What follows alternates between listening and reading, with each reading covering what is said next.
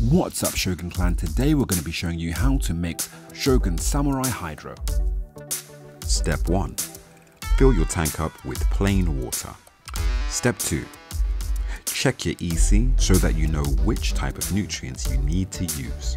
Step 3.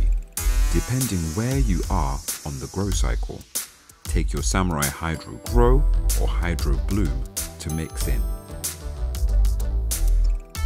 Step 4. Take Samurai Hydro A and shake very well. Add at the recommended rate to your nutrient tank. Make sure you clean out your syringe or measuring jug in between products. Step 5. Then you want to take Samurai Hydro B and shake really well and add that at the same rate to your tank. Measure the pH and your mixture is now ready to distribute between your plants.